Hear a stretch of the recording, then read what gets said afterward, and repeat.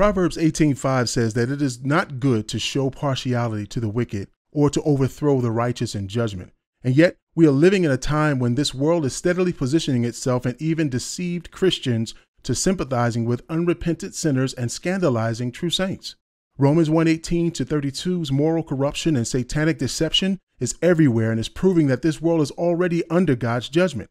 Even among Christians, there are those who make apologies for God's created order while sympathizing with those whose lifestyles his word flatly condemns. They fear offending sinners, but don't mind offending the Savior. So if there's any confusion, it is caused by the fact that people, even under the guise of Christianity, have sinful things they want to continue doing while also claiming to be children of God.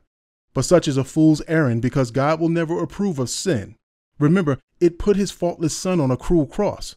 So woe to those who attempt to make sin acceptable. Try to warn people that their hatred, unforgiveness, slander, violence, lying, stealing, cheating, adultery, or the most culturally sensitive topic of homosexuality is condemned by God, and you are likely to be asked something like, "Who are you to judge?"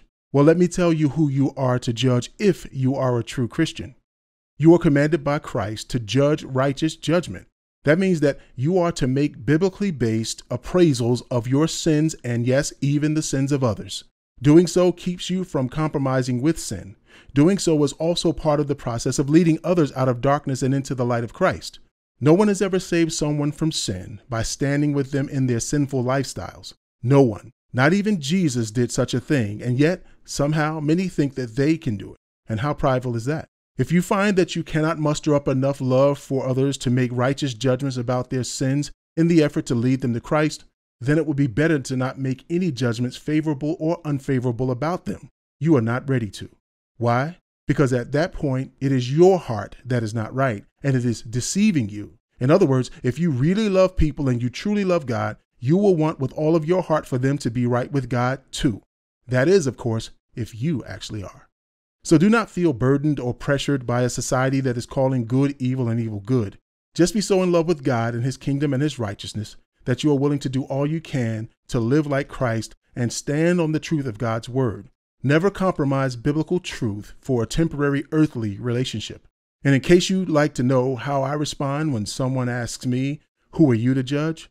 I say something like this: I'm not perfect, and I do indeed hate my sins at least as much as I hate your sins. And no, I don't hate others' sins more than I hate my own sins. I hate all sin, and so should you. And besides that, I'm not condemning you.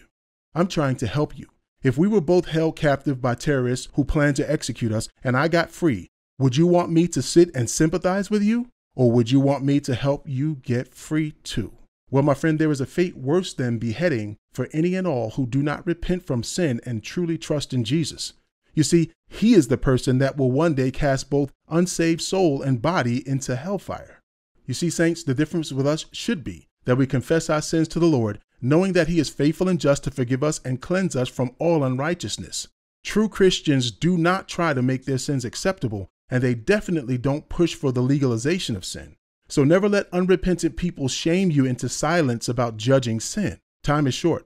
If you truly believe in Christ's sudden return, then you also know that you don't have the luxury of helping people spend a little more time sinning while also hoping that they will somehow inherit the kingdom of heaven. Besides, you don't even know if they'll live to see tomorrow. Such a compromise is to essentially say to God that his command to all people to repent and that now is the day of salvation are secondary to how you feel about them. Such inclusive, inoffensive, tolerant tactics are the height of Satan's deception. Just as he once did in the Garden of Eden, the devil wants to make people feel like they will not surely die. He knows that unless you repent and believe in Jesus Christ, you will die in your sins and spend eternity in hellfire. So saints, be honest with them. Be loving, be firm, be courageous. Be sure you are right with God yourself, which means born again and not practicing sin. Then you will be judging righteously. It is the only way sinners will know that their sins are separating them from a holy God. Beloved, we didn't receive the mind of Christ in order to set it aside to avoid offending people. He gave us the ability to judge all things so that through the renewing of our minds, we can continually prove what is God's good, acceptable, and perfect will. So for the glory of God and his Son, Jesus Christ, judge all sin. Just leave the condemning part to him.